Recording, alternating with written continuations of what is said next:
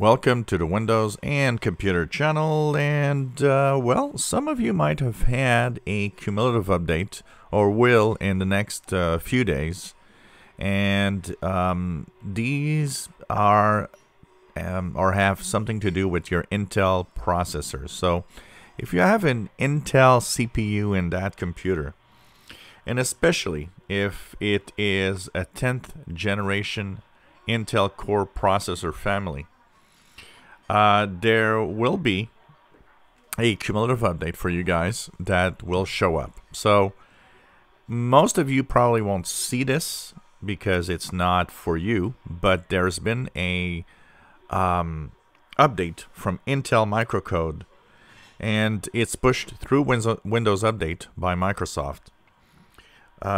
Basically, it's if you are running one of the processors that are affected, it will automatically be offered through Windows Update. So you can check that out. Go to if you're running an Intel processor of the 10th generation, just go and check out the Windows updates. It fixes a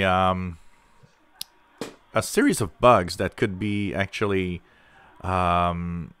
used, and they are really security vulnerabilities. And the same type of security flaws that Spectre and Meltdown had in the past. So, of course, it's not a total fix, it's mitigation. Just like right now, even the Spectre and Meltdown, I mean, it's not a total fix we have. It's mitigation to make it as hard as possible with several layers to exploit and do things with those flaws. So check it out. It affects 10th generation Intel Core processors like the Comet Lake S, the Comet Lake U62, U6 Plus 2, Ice Lake, and Lakefield. So these are relatively modern CPUs, and they fix quite a few little things. In the May and October 2020 update, your version of update will be KB4589212, and on 1909 it will be 4589211.